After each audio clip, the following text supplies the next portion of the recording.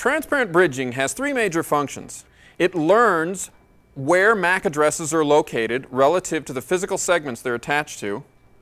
It forwards and filters frames intelligently to avoid loops, which can create things such as broadcast storms. Here's how bridges learn the locations of the hosts that they're supposed to intelligently forward frames to.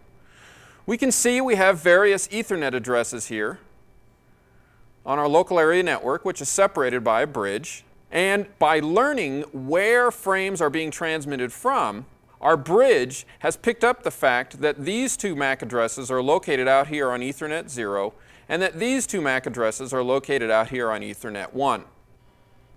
In this example, this node here wants to transmit a frame with this as a destination address. It's not on the local segment, so the bridge will have to perform the forwarding.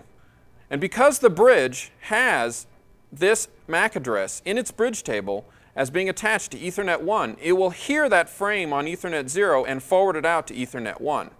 Other nodes will also hear that frame, but they will not listen to it because they are not seen as the destination address for it.